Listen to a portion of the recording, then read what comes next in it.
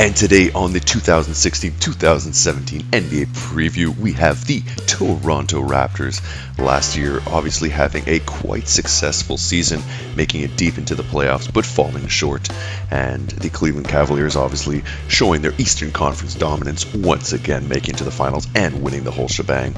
Looking at the team as it stands right now going in, we still have All-Stars Kyle Lowry and DeMar DeRozan leading the way.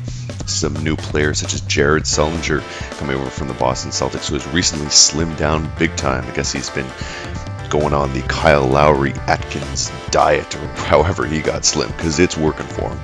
We also have JV looking to step up again into a prominent third role there with the Raptors. A couple of drafts which I was so about. Pascal Siakam is basically their Bismack Biyombo replacer, except he has a bit of an offense.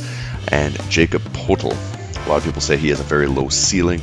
I'm not a huge fan of the pick. Some people say his ceiling can be something like a Pau Gasol. I certainly hope so, using the 9th overall pick and passing on some interesting guys that I thought could have helped him a little bit more.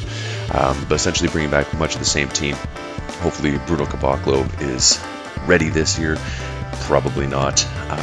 But I think this team, again, contends with one of the best records in the Eastern Conference. But because of their lack of front court balance, in my eyes, they're going to come up short. I wouldn't be surprised to see either Boston or Cleveland take them out. But they should be a good team, make the playoffs, and more or less build off last year. But I'll say they'll probably come up about even. Norman Powell could take a step, but I don't think it's going to be enough.